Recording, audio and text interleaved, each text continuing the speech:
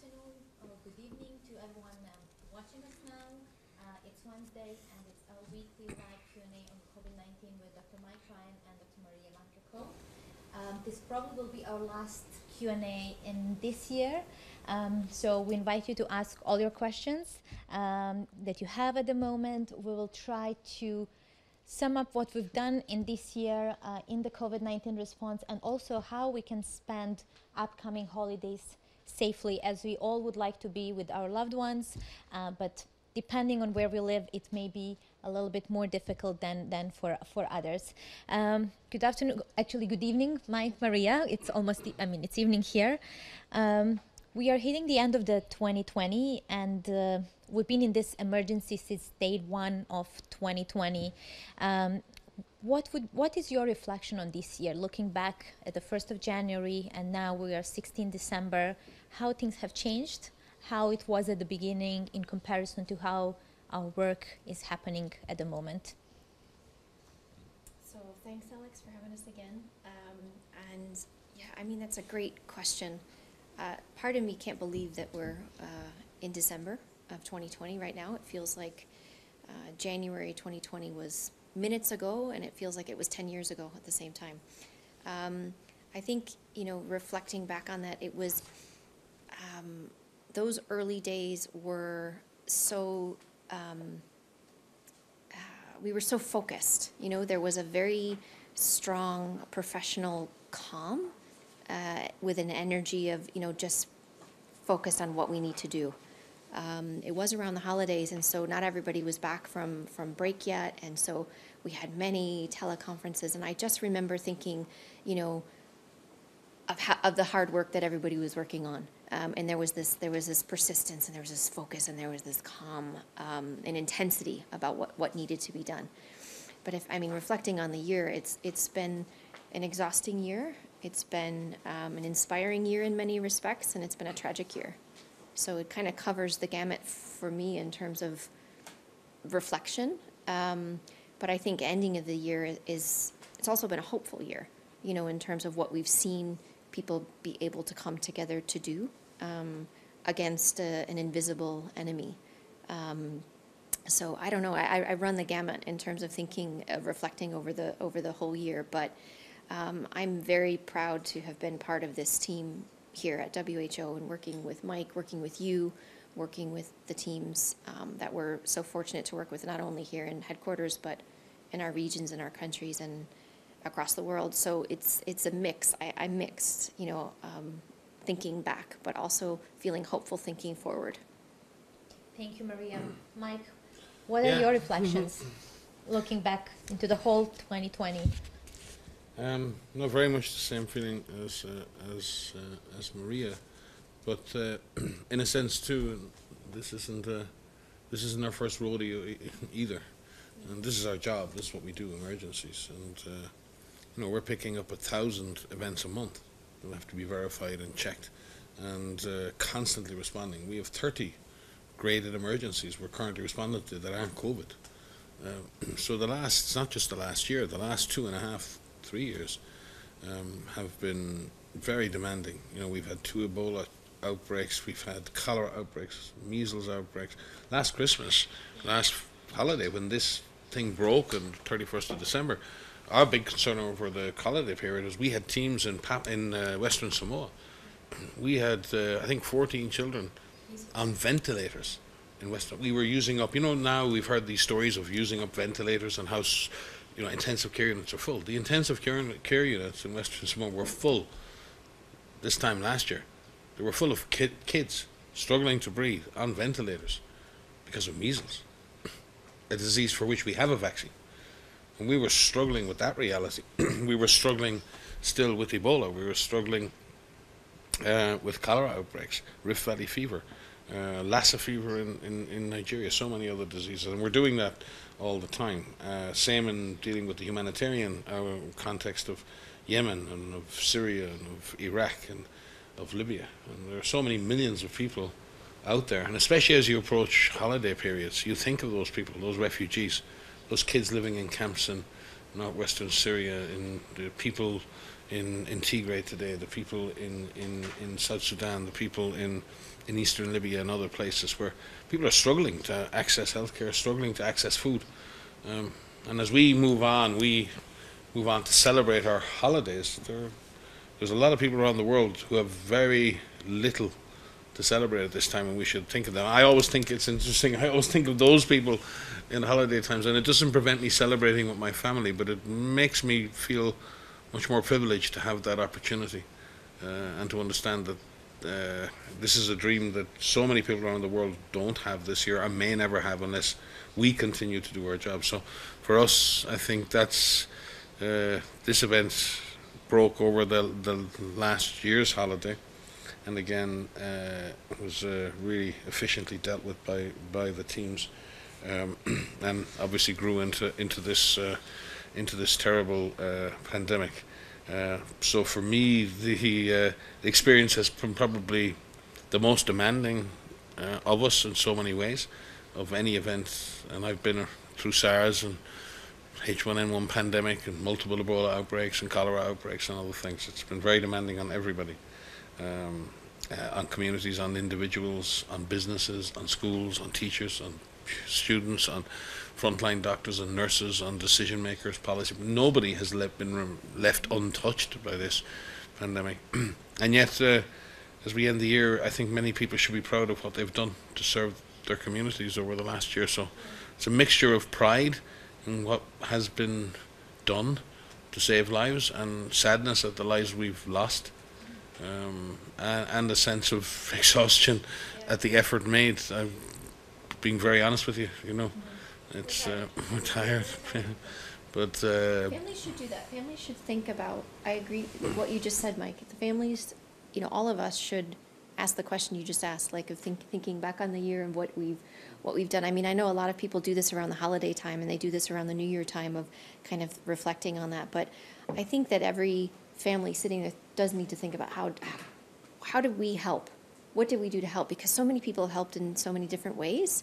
Whether not just, you know, in the occupations that people have, in the frontline workers who we owe so much to and continue to owe so much to, essential workers, but every family, kids, you know, and drawing over the pictures or clapping outside, or everyone's contributed to that, and people should feel proud of that. And then we should ask, what can we do more?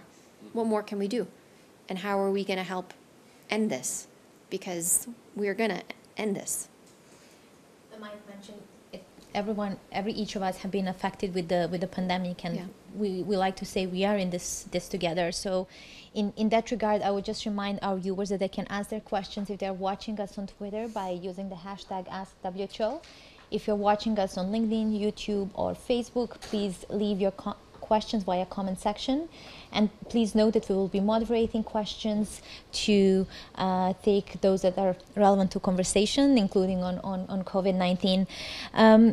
Looking as well to the whole year, Maria, can you maybe walk us through the epidemiological situation? What were the phases that we've seen, and what's the current situation after 1 year? So it's a very mixed picture where we are 1 year on.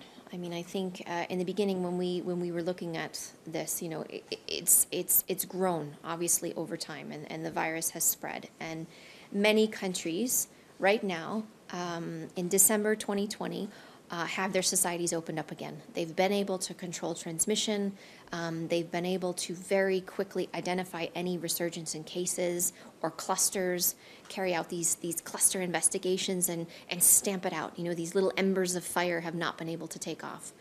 And then there are countries that are going through these mixed patterns of, you know, a peak of activity bringing down to control, a peak in activity bringing down to control. Many countries in Europe are in that situation right now, where to me and to us shows us that the interventions that they've put in place can bring this virus under control. It's just maintaining that level of control while opening up societies again, and that's a very delicate balance. There are many countries that have gone through one big peak, you know, and brought it down under control and are doing a good job. A lot of Asia is in this situation. Many countries across Africa are in this situation. We've had a number of countries that have prevented the virus from taking off. Many island states, for example, have not allowed the virus to really seed an epidemic and take off. And then we have some countries, unfortunately, that are really still in unbelievably intense transmission, and they are going through a very difficult time. So it's a mixed picture of where we are.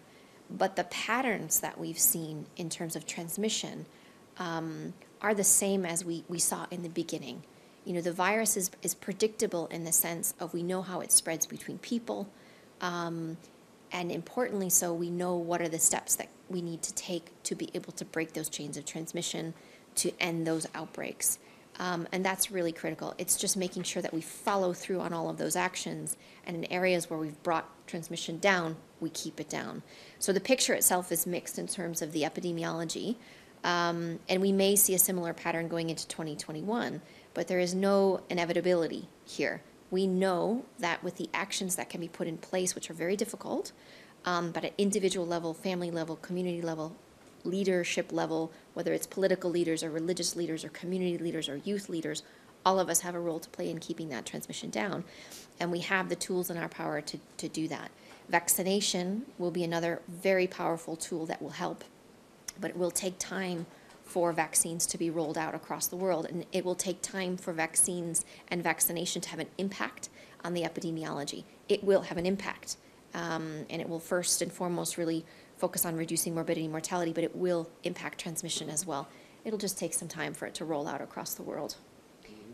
Thank you, Maria. You mentioned we have the tools and we've been consistently talking about it, but I'm just thinking maybe we should remind our viewers once again, what are the tools that each of us as individual can use to protect ourselves and our loved ones? Or maybe Mike? That's our superpower. It's my superpower. Toolbox is your superpower, Maria. Toolbox is my superpower. No, it's you know, we'll just keep repeating it because I think it's worth repeating for people to understand that they have tools and they have some control over what is happening. Some of these tools are individual measures that we can take. Probably one of the most important things we could do is the physical distancing. You know, keeping ourselves distanced from other people, and the further the better that we can. The addition of masks, using masks in situations where you are close to others, where you have poor ventilation, making sure you practice hand hygiene. And especially when you're wearing masks, make sure you wear masks safely, you have clean hands before you put them on, you wear them appropriately over your nose and your mouth, not on your ear and not on your elbow, and making sure you wear them. You practice respiratory etiquette and you sneeze into your elbow. Information is a tool that we have. Information about knowing what your risk is throughout your day. Avoiding crowded spaces, teleworking if you can, telemedicine if you can, knowing where the virus is circulating and taking steps to minimize your exposure to that virus is really, really critical. And the decisions you make based on that information and based on the tools you have, these are all part of the tools and part of that toolkit that we have. Vaccines and vaccination are another tool. And they're another very powerful tool, which I know everyone is very excited about and hopeful of. But we still need to continue with all of these other individual level measures that we have, whether it's like I said, the distancing, the hand hygiene, the masks, the opening of windows, the avoiding crowded spaces. All of that needs to be done as we move forward. Thank you, Maria. Mike, can you maybe reflect on the progress that we've made during this pandemic response, and what are the biggest challenges that we've faced in the response? Lots of progress, not as much as we would want at this point, but it's life when you're dealing with a new virus, and still many challenges ahead. Reflecting on what Maria said there about what we need to do, and I think it does reflect maybe one of the achievements is our greater understanding of the dynamics around transmission, the multiple modes of transmission, the different ways in which this virus can transmit, and the context and the settings and the circumstances in which risks are higher. And it may not seem like a lot of learning, but there's a lot of learning in that, and a lot of understanding. And really, it's one thing understanding a virus and its structure, and it's one thing, and it's really important, and it's really important for us to understand the biology and all of that. But unless that really converts into behaviors that we can use to avoid the virus, then it's not helping us very much. So I think we've learned a lot about that, and I think it comes down to that issue of location, duration, and intensity. Where you are, how long you're there, and the kind of activity you're engaging in that environment Is the location itself safe? Where is it? How many people are going to be there? What is the density of people that's going to be there? How long are you going to be there? And the intensity of the activity. You know, it's interesting to me, as we've learned of the virus, that being in a room with a bunch of people sitting quietly is very different to being in a room with a bunch of people who are singing loudly, and the different risks that that can represent. The issues around ventilation and ensuring that you're in a well-ventilated space, the use of masks in those settings where you can't manage your risk by other means. All of those things have come together. And it's been a long and tough debate. We've had to learn how all of these different things. So I think we've progressed around that. And I think we've also progressed around trusting people to be their own risk managers. I mean, at the end of the day, yes, you can introduce all of these measures, and you can mandate public health and social measures, and you can lock down and shut down and do stay-at-home orders. But in effect, unless people are committed to that, people find ways around. We used to be asked about quarantines and shutting down areas and quarantining areas, and we used to advise against it, because the minute you shut, we had the same issue in Ebola in Congo. People were saying you should shut the border with Uganda, and we didn't shut the border with Uganda because we felt it was better to manage the risk and keep trade and the movement of people visible so we could track the virus, rather than falsely shutting the border and seeing people cross illegally and everything go underground, and then we lose sight of the virus. So it's a bit like surveillance of a virus is like surveillance of a criminal.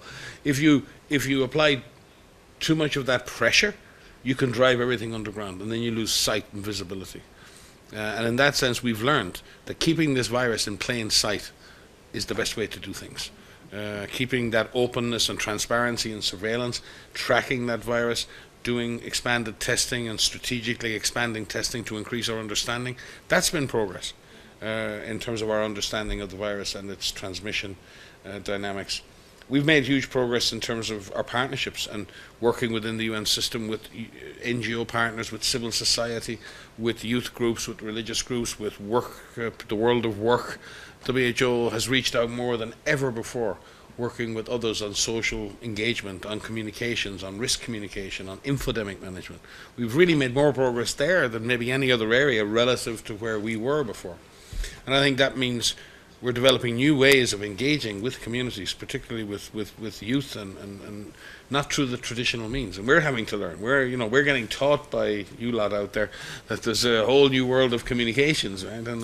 And we have to adapt to that. It's not that you have to adapt to us. We need to adapt to your world and the way in which you communicate and the way in which you consume information, and not force you to conform with our way of communicating, which is that's never going to happen, right? So I think that learning, and maybe I'm not giving you the really nice scientific achievements or progress, and maybe Maria can speak more, but to be a year in to a disease and have the sequences that we had within a number of days of the virus being confirmed, to have the understanding we have of the structure of the virus and the proteins, and everyone can talk about spike proteins. I mean, that was geek language a year and a half ago. If you went into a room and started speaking about spike proteins, people were probably thinking about it. Is that a kind of a cocktail, or what is it? Now people are gladly having conversations about changes in the binder, in the receptor binding domain of the spike protein. I'm thinking, hang on a second, this is a parallel universe. And I love that democratization of information, where science is no longer just the purview of the scientists in the labs. And that translation of science into those structures, and you now have wonderful people who work in animation and in graphic art and design, interpreting all that science and bringing it to people. I think that's brilliant. So that ability to explain science is improving, and people's willingness to engage in understanding biology and how these processes work has been great over the years. So I think the areas where I see progress are in those softer areas where we're learning how to do things better. But again, going back to what you originally spoke about, I mean, the challenge now for us is to keep doing it all. Keep doing it smart, and keep doing it consistently. Recognizing the vaccine is coming, it's fantastic. But the vaccine is not the immediate solution. The vaccine is going to take time. The cavalry is coming, yes, but it's going to come, you know, it's going to come slowly and in a planned way, we hope. So that for me is what the challenge I think we face going forward. And also we still have challenges in equity. I mean, we can't escape the reality that that we are struggling to get the resources we need to ensure that we get vaccine for everyone who needs it. So some people in all countries rather than all people in some countries. That's a fact. And we have a choice to make as a global society. We have health workers all over the world who have fought in the front line for the last year. Has a health worker in an African country, or a health worker in Cox's Bazar, or a health worker in a refugee camp, or a health worker in Venezuela, or a health worker in Bolivia, are they contributed just as much as a health worker in Europe or North America? They have. They've stood in the front line. So when we start distributing vaccines, when we say health workers are a priority, does that mean only some health workers? Or is that all health workers? We have some questions to ask ourselves over the holiday period. And when we talk about older and more vulnerable people, does that mean older and more vulnerable people in developed countries, or is that older and more vulnerable people everywhere? Our deal, the deal we put to the world, was some people in all countries. And those some people are the ones at highest risk and the highest vulnerability and the highest risk of dying. And we have to make good on that, or we will not be the world that we want to become. We want to become a fairer, more equitable world. We want to become a world that can tackle climate change and share responsibility for solutions and share responsibility for the things we want for the future. This is the first opportunity to demonstrate we can do that fairly and equitably. And I still have my concerns. I am deeply hopeful that we have the means in place to do it. But I have to say, coming into the Christmas period, it's time for us all to hold ourselves and our governments to account for that promise. Because that's a promise we've made to the world. Thank you very much, Mike. And I think it's very good you mentioned equity as an objective and solidarity, because I've received a lot of follow-up questions while you were talking about equitable distribution of vaccines. Some people are writing us from Africa and whether they will be able to receive a vaccine. On the other side, there is someone from Europe saying, country where I live has more probability to get vaccines for me and people around me, but what about developing world? So can we maybe share with our viewers what WHO has been doing in the past year to ensure first the development of vaccines, and once they are ready to be distributed equitably as you explained? Yes, and again, remember, we've done this before collectively. WHO is currently working to introduce a new version of the polio vaccine, which will be distributed equitably in the areas of need. We did that with Ebola vaccine. We brought Ebola vaccine right to the heart of Africa, right to the heart of Ebola. There are more people vaccinated in Africa today against Ebola than there are in all the other continents in the world put together, because that's where the need was. We've done that with yellow fever vaccine. We've done that with cholera vaccine. There are more people vaccinated for cholera in Africa and in cholera risk countries than there are anywhere else in the world. So we have managed in the past to find products and put them where they're needed. When you have a global pandemic like this, though, the need is everywhere. At the same time. At the same time, and that's the challenge. We want to see that equity. The COVAX facility of the ACT Accelerator, which COVAX is the name of it, but that is a collaboration of WHO, of Gavi, the Vaccine Initiative, of CEPI, the Coalition for Epidemic Preparedness, and many other, UNICEF and so many other agencies have come together to try and build a consortium to do advance market commitments for vaccines from various companies. But remember, the vaccines that have come on stream now are the mRNA, the RNA vaccines. They're smaller volumes, they're quite expensive products, and there are a whole series of other vaccines coming through the pipeline. So in terms of eventually, will there be large amounts of distribution to all countries? Yes.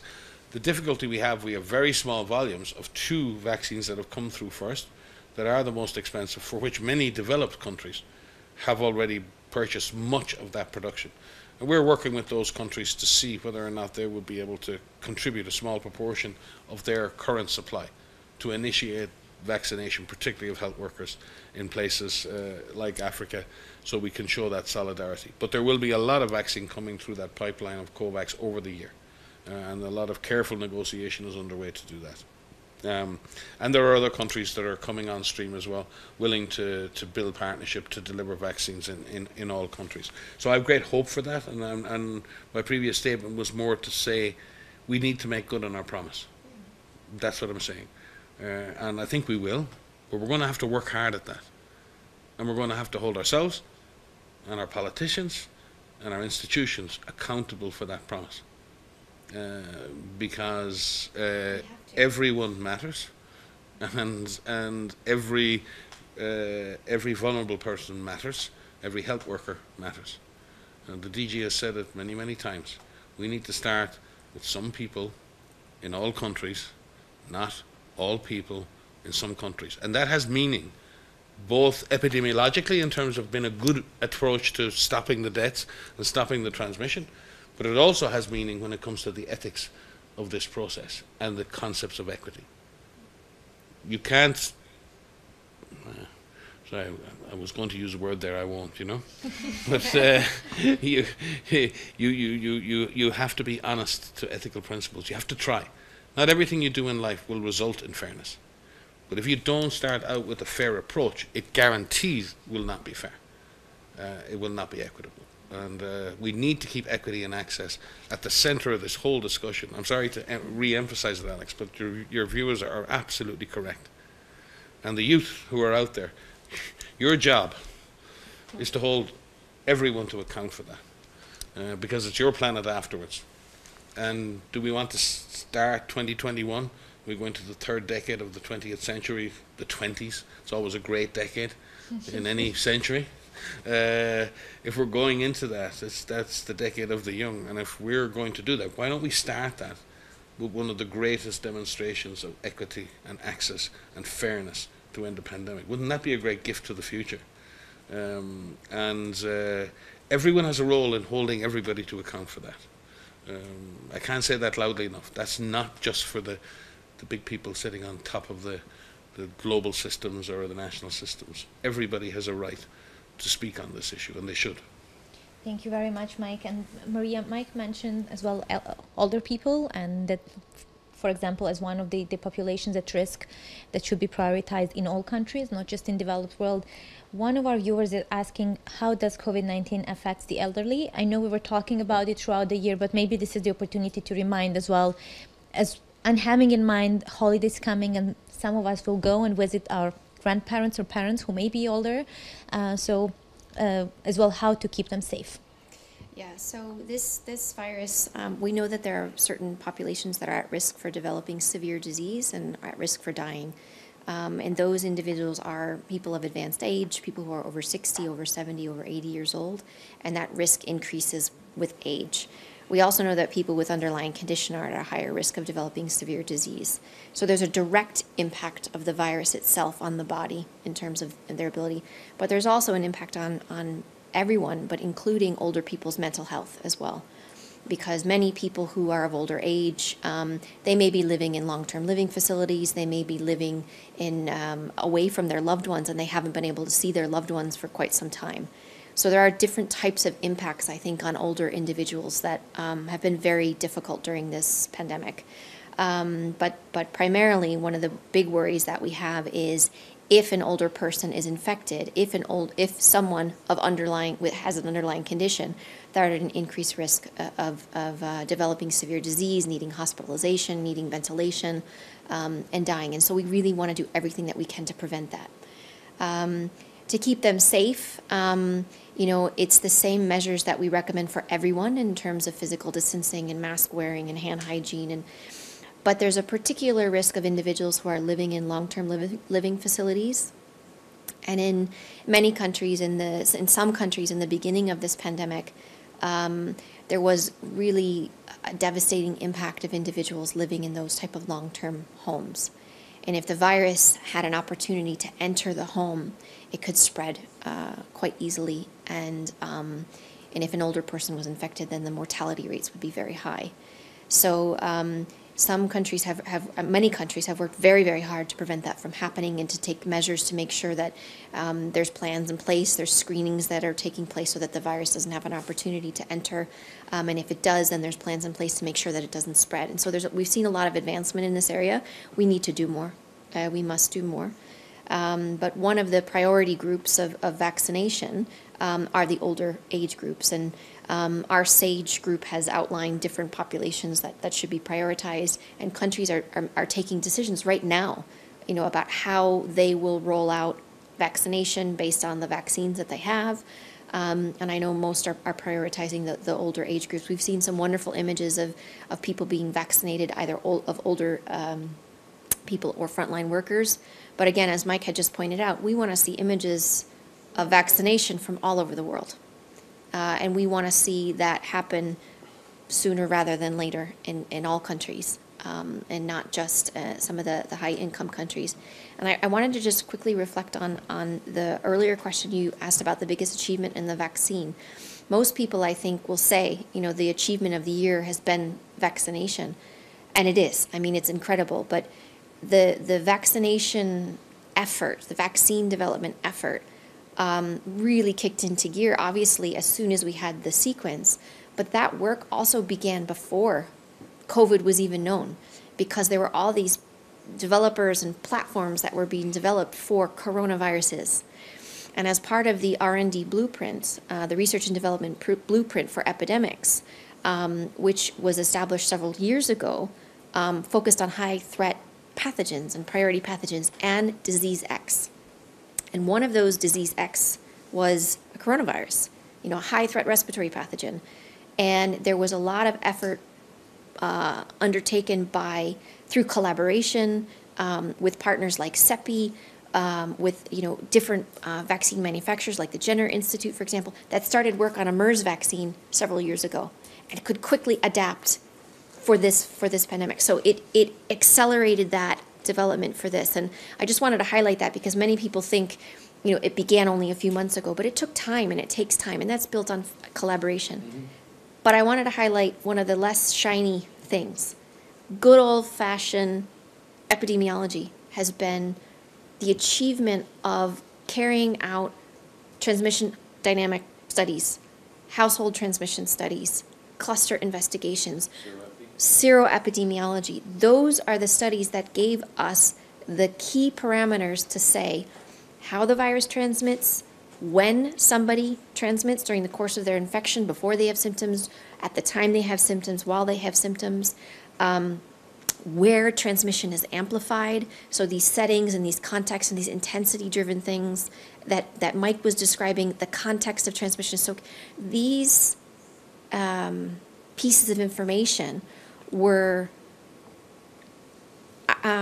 identified and found, very early in the pandemic, from early studies in China, from studies in Korea, from studies in Thailand, from as the pandemic evolved and as countries were impacted by this, all of those critical studies, and each time that study was replicated, helped us better understand. Like, some of these early findings have now come into sharper focus, but there haven't been dramatic changes in terms of what we understand about how this virus spreads or of the disease that it causes. There are exceptions to that, because the long-term effects is something we're only beginning to learn about, and that's something we didn't know in the beginning. But I just wanted to highlight the good old-fashioned epidemiology and the public health interventions that are critical for every emerging pathogen, every alert that Mike mentioned. We rely on those early studies that help disentangle what is the virus, how does it spread, who is it impacting, what are the control measures that can be put in place. Those were the 5 questions that or 4 questions that we ask every single time. That was the same for this virus, and those investigations, and we're really grateful for all of those early investigations, basic epidemiology, Epi 101 as we call it, that have really fueled our understanding. And so I just wanted to highlight that because the vaccine is an incredible achievement, but we cannot forget the basics. And I think many countries that teach the basics to many parts of the world are really understanding that those basics have to be done in their countries as well. And so even looking at the lab work that was done I mean, you know, getting genetic sequences up on the web 10th, 11th of January. Amazing. It took months in previous outbreaks. Years in some cases. Yeah. Getting the laboratory assays, standardized laboratory assays ready by about the 14th. We published the first assay on the 13th of January with and partners. That means that's the standardized sort of blueprint. It's like the cookbook. It's the cookbook Yeah. for making diagnostics, and then to have the diagnostics made within our collaborating center network, particularly at Charité in Berlin. And Christian Dustin and the people up there, shout out to you, our heroes.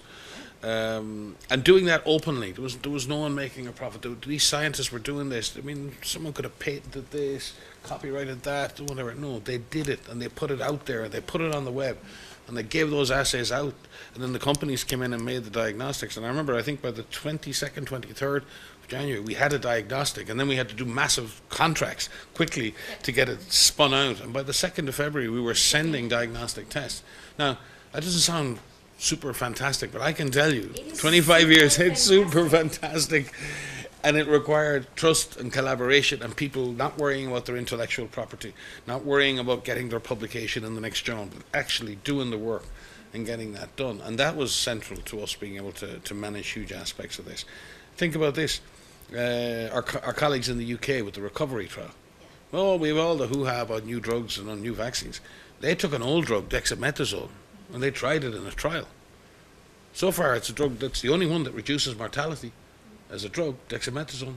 It's cheap as chips, very available, and yet it saves lives, 30% reduction in mortality. Who'd have thunk when they were starting that out, when they were going back to an old drug, and I'm sure people were saying to them, oh, what are you doing that for? You know, this is not the sexy end of the research field. But they found right now the only drug that's significantly associated with reducing deaths in a hospital setting in severe patients. It gives patients very close to death real hope of survival. So again, it needs in Ireland they say it takes a village to bring up a child. You know, it's everybody's responsibility, and this is the same here.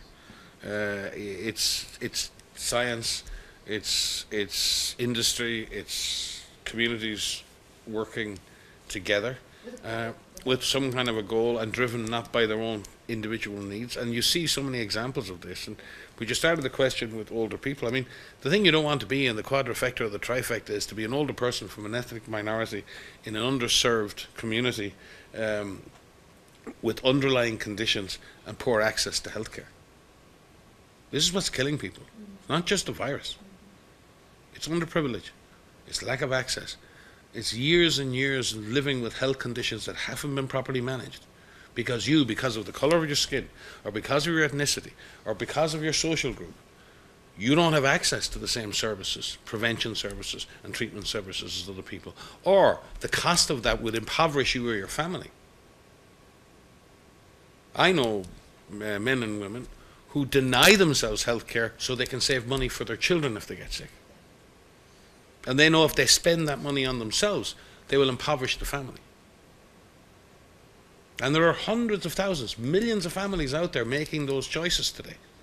So much and all as we say we're advancing in the world, this is still a deeply unfair, deeply inequitable world, in which access to the basic human right of health is something that is given by privilege and by how much money you have. We want to change that. We can't change it overnight. We're not knights in shining armor.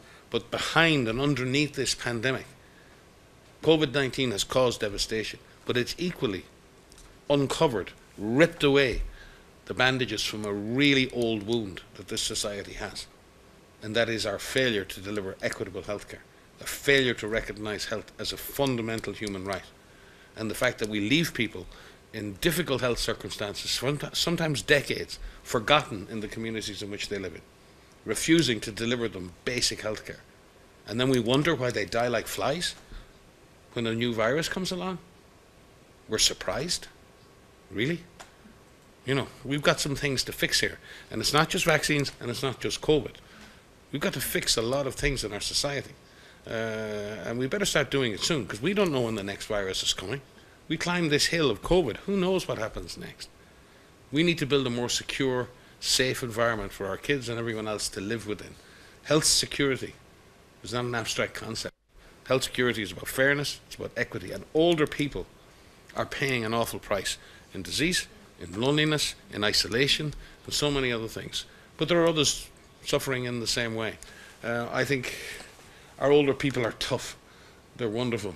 They've suffered and borne this extremely well, and with huge humility and huge pride. Some of those people have been through world wars. They've suffered before. They've been through genocides in Europe and Africa and other places. They've seen and witnessed an awful lot. And they shouldn't have to go through this. And they certainly shouldn't have to suffer any more than they're suffering. And they certainly shouldn't be lonely for Christmas. And that's the big problem we have for holidays, is how do we honour our older people who may have to spend Christmas more alone than they've ever done in the past, honour their wisdom and their contribution, and for the opportunities they've given us without putting them at risk. And it's a trade-off. It's a real trade-off. There are no easy answers to this. I can sit here and tell you, you know, you do the right thing and you shouldn't, you know. But the reality is older people are lonely and they need that contact. They don't need your physical contact, but they need to see people, they need to engage. And it's tough at this holiday time for people to do that. So we have to find creative ways of creating that sense of community over the holiday period. People being creative in this, I think. And I think that's what, this is not a normal year. You know, I think everyone can agree that this is not a normal year, and this is not the end of the year that we had all anticipated, but we're seeing people be creative in how they can remain socially connected but physically distant. And there's, of course, you know, the electronic version of that where you celebrate over Zoom or FaceTime or all of the different platforms that are there. But we have seen, you know, people who can go visit someone but not enter into a home and see them at a distance. We've seen creative solutions where people have these big sheets of, you know, like your shower curtain, and they put holes in it and they can hug. And you know, when you don't hug someone for a long time, it's really quite incredible how you crave contact, physical contact with people, and that is not something that can be underestimated. So anyone that's gone through that, I did that for a little while with my family, and it was the worst 2 months of my life. I mean, it's just awful. But you know, we've seen people be creative that way. But I think, I mean, for our family, you know, we're not able to travel back to the States. And I was talking with my sister who loves Christmas and puts her Christmas tree up in early November. I'm calling you out, Elisa. But I said, keep your tree up until we can celebrate. You know, we're going to celebrate at some point when we travel to the States, and we'll do it. I don't care if it's July or next October, or I don't care. We're going to do that. And we've missed my parents' 50th anniversary, wedding anniversary. We're going to take that trip that we canceled at some point. And for us, it's not a consolation, because we'll celebrate Christmas and we will find a way to celebrate, you know, connected somehow. And everyone is making those decisions right now. They're making decisions. Do I need to travel? If I don't, how can I still be connected? If I do travel, if I do see my family, how do I maybe quarantine myself for a little while? Or do I make sure that I don't visit vulnerable, or I wear a mask, or you know, how do I reduce the risk? In some situations, the best option is to not have those big gatherings, but try to keep it as tight as possible and celebrate with just your home. And everyone needs to make those decisions, but our decisions matter. And so we need to understand that even though these are hard, they do have those consequences. But be creative and think into 2021. How am I going to celebrate that missed birthday that I had, that missed anniversary that I had, that missed, you know, Christmas, Thanksgiving, Hanukkah, Diwali, everything? How are we going to do all that in 2021? For me, mentally, it helps. It helps me. I don't know if it'll help anybody else, but thinking forward of like, we are going to get there, we will get there, and we're going to have one hell of a celebration when we do. It just, for me, is a mental health. But for those individuals who are older, who are worried that this might be my last Christmas, or this might be my last, because none of us know. I mean, it could be all of our last Christmases. We just don't know. How do we make it meaningful? And it's okay not to be okay. It's okay not to be okay. You know, for people, you know, it's just tough on everybody. Yeah. Everyone's at this point struggling, and we just gotta yeah, keep at it as best we can, and hang on. Yeah, hang on tight, and not lose our sometimes stuff. We've had it here in our teams. You know, yeah. It's really hard at times not to get tetchy and not to get sort of, you know, because what's really bothering you is the restriction. What's bothering you is your lack of see your kids. And sometimes it's easy to take that to work. It's easy to take that out on other people, and you see that tension, and everyone needs to kind of decompress and find a way to not have to focus on this thing all the time. And it is tough. It's like, every time you go out, every time you meet friends, you've got to be so conscious of it. It's something you were never conscious of in the past. Think about it. Like your physical distance between people, touching other human beings. This is part of our social discourse. It's part of the way we exist. For me, that's the hardest part of this overall for this pandemic. And that's what's so hard for people to understand when it comes to public health and social measures. It's like, what do you mean I can't touch people, I can't hug people, I can't be close to people? It's really hard for people to internalize that, and everyone can say, okay, I'll do that for a few weeks. But what do you mean, do that for a year? That's pushing. And so I do think it is tough for everyone to sustain all of this. But sometimes in life, you just have no alternative. And right now, vaccines are coming, but they're not the immediate alternative to just maintaining our guard and maintaining our own individual risk management. And, if there are people who are taking care of older persons, for example, as an example, and have to care for people, you just need to reduce the risk to the absolute minimum, and try and find ways to do that. As you said, meeting outside. If you have to go and give assistance to an older person, then there are situations where you should wear a mask if you're going to help someone. If you're already caring for an older person, you should be wearing a mask anyway if you're coming in from outside in most circumstances. So it's a matter of looking at every situation and saying to yourself, how can I, in this particular circumstance, reduce the risk of either one of us giving disease to the other? Think of yourself, and how you protect yourself, but think about your most favorite person in the world. Who is it that you want to protect? Who is it that, you would do anything, COVID or not, who would you do anything to protect? I know who that is for me. There's a lot of them. But what is it that I need to do to make sure that my kids stay safe and my husband stays safe? And if we were in the U.S., my in-laws and my parents, I know I would do everything that I could. And a lot of these things that we're asking people to do are relatively straightforward. It's just keeping them up, keeping it up for such a long period of time and understanding why. So it's not just about you, it's about your loved ones as well. And think about that individual being sick, and think about that individual dying alone in a hospital bed. You don't want that. We don't want that. I feel like we're being very negative, but I think that we have to outline the risk that this is still very serious, that there is hope on the horizon, and it's being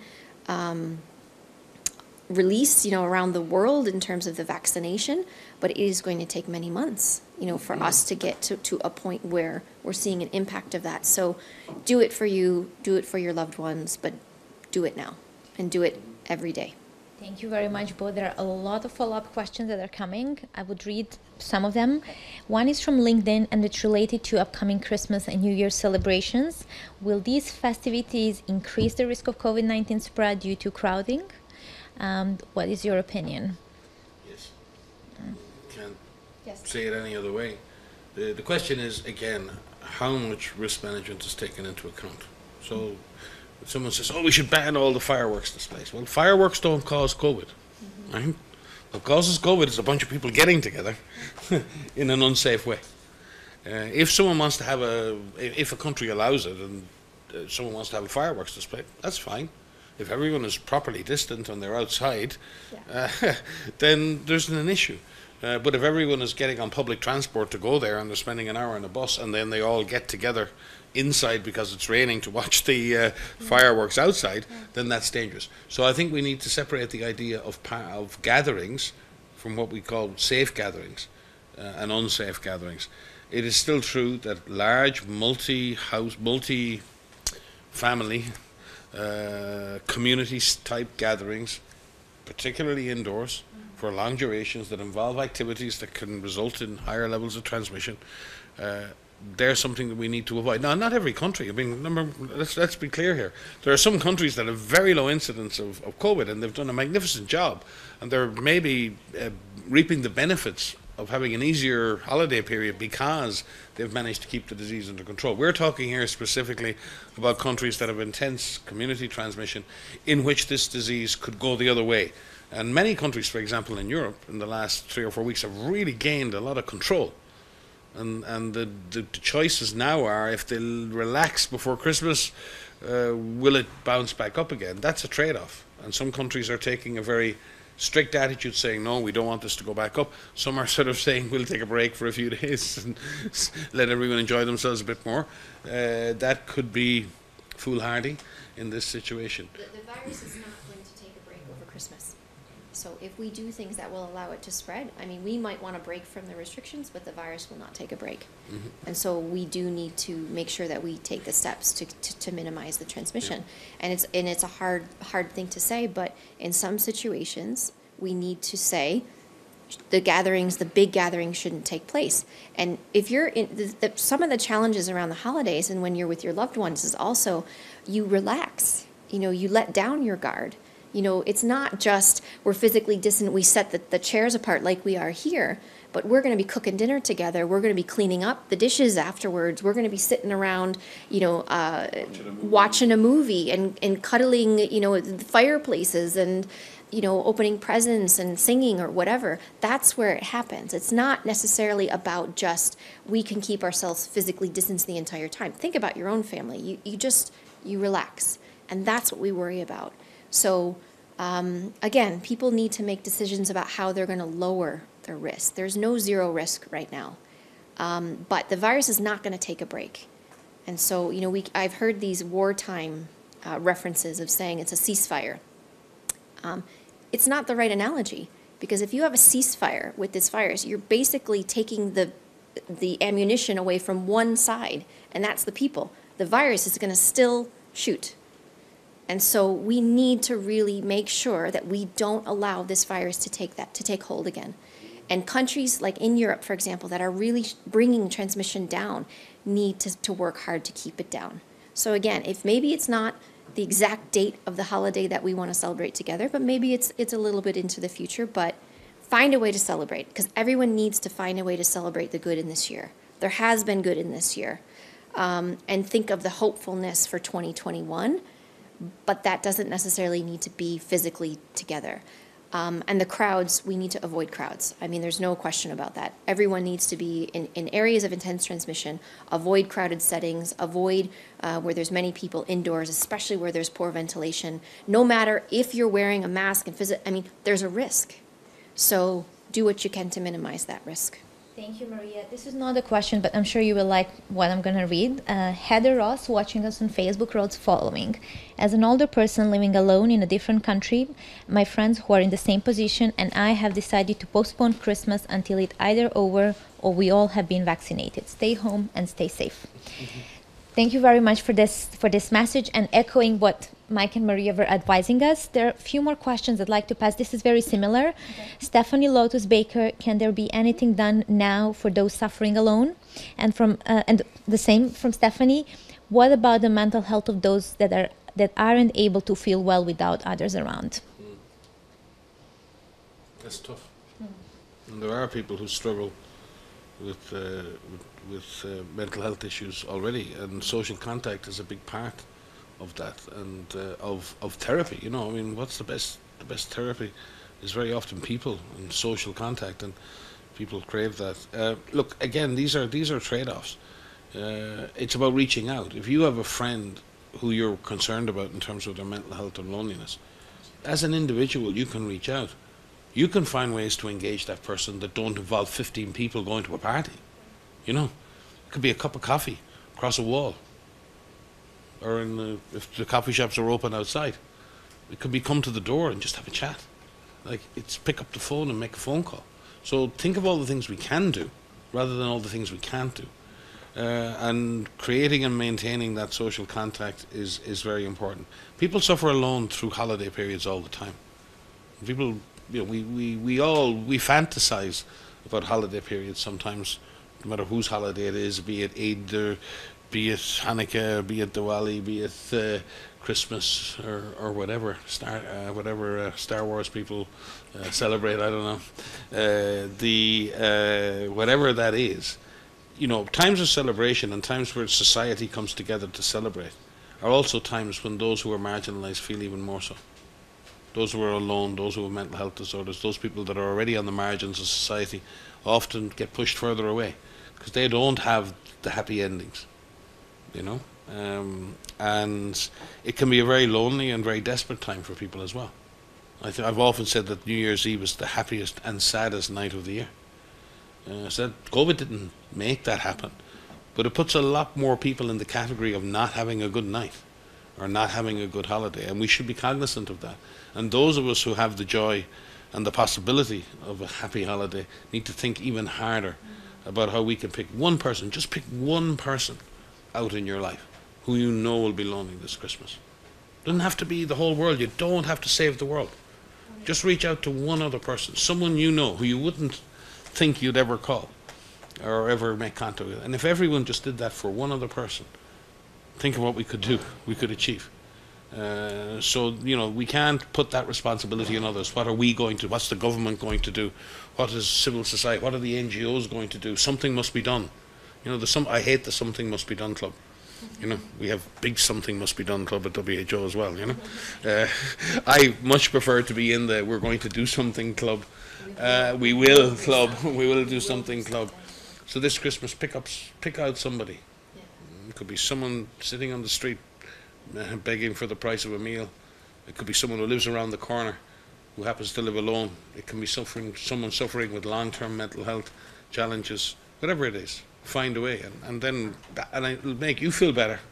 You know, it's a sense of community. You know, I mean, you have your family, you have your immediate family, and you have your friends that you make, and it's your sense of community. I spent a couple of years in Cambodia. Lovely place. Fascinating time of my life in terms of the work, and I loved it. But the sense of community in every village that we went in, with the village chief, it was they cooked a meal for us, and it was that sense of community in there, whether they were your family or not. And I saw this, you know, I see this in every outbreak that I'm involved in terms of how you reach out to people that are your neighbors. And in some cultures, you know all of your neighbors. In other cultures, you don't know your neighbors. Knock on the door, knock on the wall, you know, and reach out. And I totally agree that if we could, it's this pay it forward kind of attitude of just make the connections. It doesn't have to be a physical connection, but make these connections. Drop off a care package if you can. Send a delivery to somebody. Watch a movie over FaceTime with someone else if you can. I know people that have done that, and working with older people in your families, help them figure out how to do that with you, so that you watch a movie that's, you know, a movie that you both love, and laugh together over the phone. I mean, there's ways in which you can find connections, and I think we all need to really try to make that effort beyond ourselves, and I think that will help. But the question that you had about, you know, people being alone and finding ways to reach out is really important. But everything that they can do and everything you can do to reach out to somebody will make a difference. Thank you very much. And there were a lot of questions around mental health, and I think I thank viewers for asking the questions, and I thank both of you for really be elaborative on this, as it's important. And as you said, we all can help someone, make them feel better, but we'll also feel better playing our role in our communities. We went a little bit over the time. We did start later today, but we are also running out of time. We're almost entering a new year. What are we working on for the next year? What are the answers we want to get answered? What are the questions we want to get answered next year? And what is the best way to start 2021 in your opinion? Well, I think, I mean, we've been thinking about this a lot in terms of what the next year will be. I think a lot of what we're doing now needs to be reinforced and strengthened in terms of the actions that each of us take. I think mentally we all need to be patient as these vaccines are unrolled, because it will take some time for them to reach each of us. and with our goal to make sure that that they're sent, to all countries of the world, vaccinating those most at risk, means that for everyone else, it will take some time for it to reach. So we need to be patient in terms of as 2021 rolls in. But we talk a lot about this building back better, and that starts now. It doesn't start when this pandemic is over. It starts now. It's starting now. And each of us needs to think about how we can contribute to that. We're seeing changes in the world. We're seeing changes in dynamics in the world. And, we're seeing voices of young people that we've always heard, but we're starting to listen to. And I think those voices need to be louder. And I think, everyone needs to kind of give themselves a break. It's been a tough year. 2021 will be better. But we have to work to make it better. It won't just happen. We have to work to make it better. And I think for us at WHO, we know we need to put in the work to end this pandemic. Vaccination is going to be another powerful tool that we have to end this, but we cannot give up on the public health and social measures that are in place. The physical distancing, the hand hygiene, the opening the windows, the respiratory etiquette, the masks. And 2021 for me is a reinforcement of the basics, but I'm also looking forward to the continued innovation that we've seen. We've seen some really interesting innovation on diagnostic tests in terms of making them easier to conduct, either through saliva or they can be done at home. We've seen some really cool innovations with personal protective equipment, and that needs to be advanced because we still have a problem with supply chain. I mean, I know it's improved over the course of the last year, but we still don't have enough PPE for all health workers across the world. And so that needs to be strengthened and reinforced. But there's really interesting innovation that's coming online for PPE, and that needs to be fostered and supported. So there's a lot of the basics, strengthening the basics, looking at the innovation that can come online and how we can advance it, and then really starting to build back the future that we want now. Because that will help for the next one, because there will be, but we can do more now to help make the next one less bad. Mike, your thoughts on 2021? Questions to be answered? What she said. What you said. No more. Nothing to add. Just no. I think no. Spot on, Maria. No, I think at the broader level, I think again, feel old today, but it's kind of having been around a while and gone through SARS and gone through Ebolas and gone through pandemics, and I'm starting to become cynical about our ability to actually wake up and see what's in front of us. It's really important we don't forget what happened in 2020 as we hopefully celebrate getting control in 2021. It's really important we realize that we are stressing our ecosystem. Our biome, where we live, is not healthy. Imagine if you were living in your house and you knew it was unhealthy and you were doing things to make the environment dangerous for your kids and everyone around you. You'd feel terrible. Our biome is just not healthy. We have too many people living in destitution. We have too many people who don't have access to healthcare. We have very weak essential public health functions. Our ability to work on surveillance of the animal-human interface is compromised. Our essential public health functions are weaker than they need to be. Our system is neither equitable, nor adaptable, nor resilient, nor flexible. All these things we need from our systems to protect us. So we need to start making the journey next year. We need to link issues around social justice,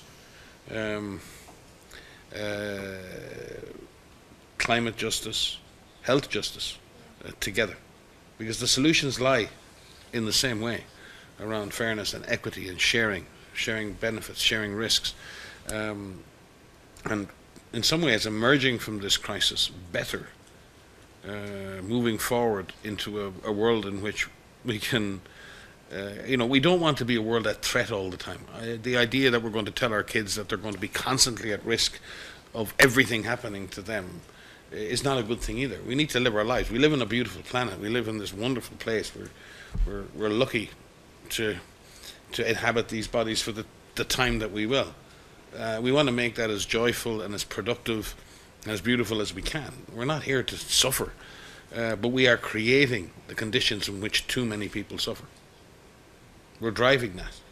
And we have to pull out of that to create a fairer world, a happier place for us all to be. You know, it's not all about threat and risk.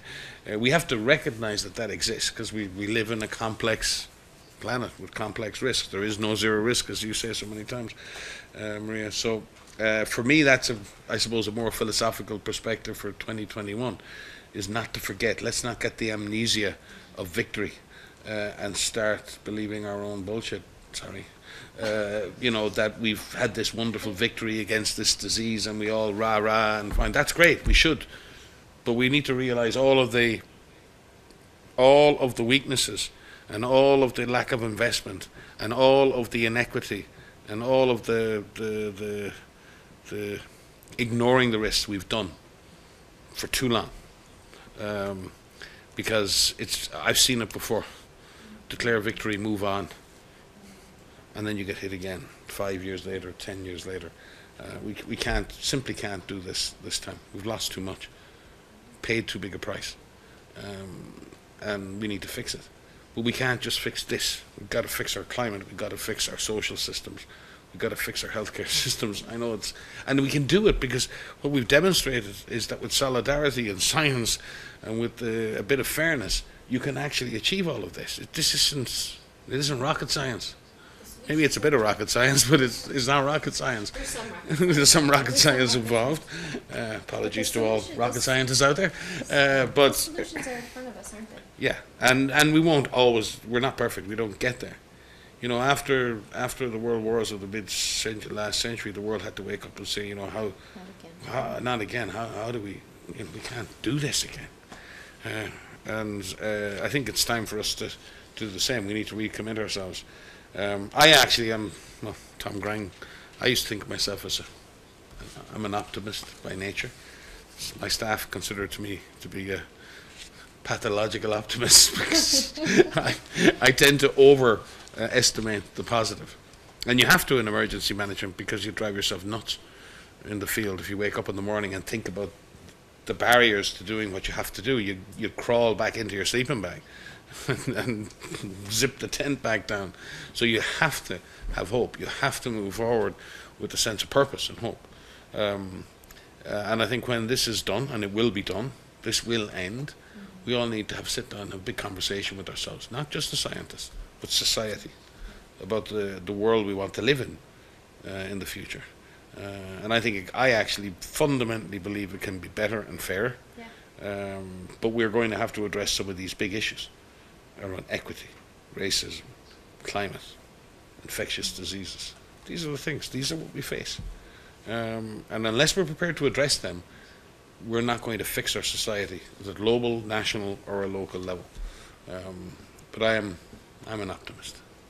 Thank you very much, and thank you for ending this on an optimist note. I think that everyone needs a sign of hope and optimism to enter the new year and to be motivated to continue fighting against this virus. I will just name a few countries because the list is long of viewers watching us from: Ethiopia, Sweden, Mexico, Uruguay, France, the USA, Germany, Rwanda, Lebanon, Turkey, Romania, Switzerland, Iran, Chile, Italy, Burkina Faso, Nepal, Indonesia, and many others. Thank you so much for being with us today. And thank you for being with us in all previous Wednesdays, asking your questions. Please follow our channels, follow our website with all the important and updated information on how to stay safe from COVID-19 during holiday season and beyond. Can I say something before you finish? Please. Because my good colleague Jerome Paffman from UNICEF was with me today, and he reminded me that it's the 20th anniversary of the global outbreak alert and response network. WHO, MSF, UNICEF, CDC, so many institutions came together 20 years ago to decide to work together on outbreaks. This is Goran, right?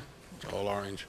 But Goran came together 20 years ago as a small group of institutions saying, and it was built on the principle that no single institution had all the capacity to deal with epidemics. That was true 20 years ago. That was true in 2020, for sure, and that'll be true forevermore. So in celebrating partnership and working with our partners. And there are so many others out there, like the emergency medical teams and the global health cluster of the UN system. But it's the 20th anniversary of Gorn.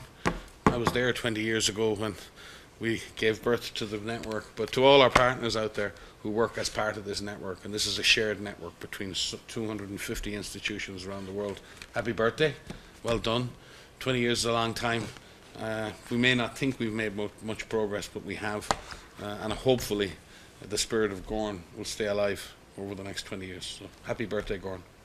Thank you, Mike, and I will join saying happy birthday and thank you for all you've done, Gorn members, emergency medical teams, and I think it's a good reminder as well to say once again, big thank you to health workers and all other essential workers who kept our lives and services and basic needs fulfilled during this period while many of us had to stay home.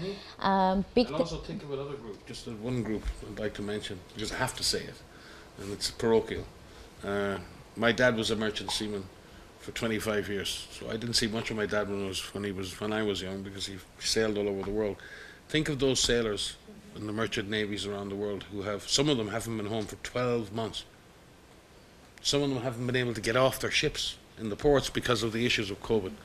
Hundreds of thousands of those seafarers, men and women, have literally kept the world moving.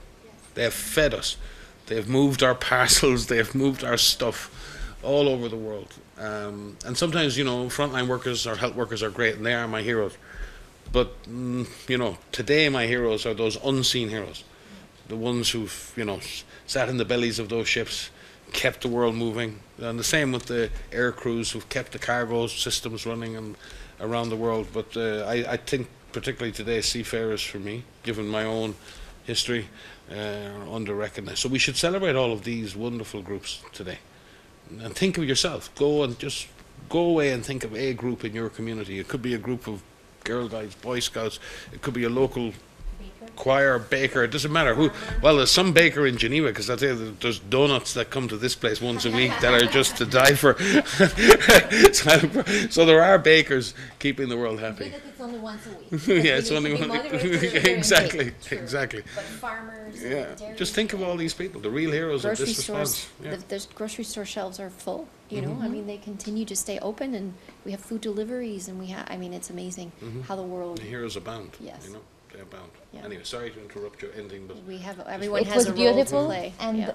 thank you to all the workers Yes. who've been working tirelessly throughout this year to keep us fed, to keep us safe, and to keep the world going. And we hope we'll find a way to play our role and to pay you back and to give you some rest eventually when this is over. Whenever that when it's over. Yes. Thank you, everyone. Thank you, everyone. Stay safe during holidays. Happy New Year, and stay with us through our social media channels or website for all the updates.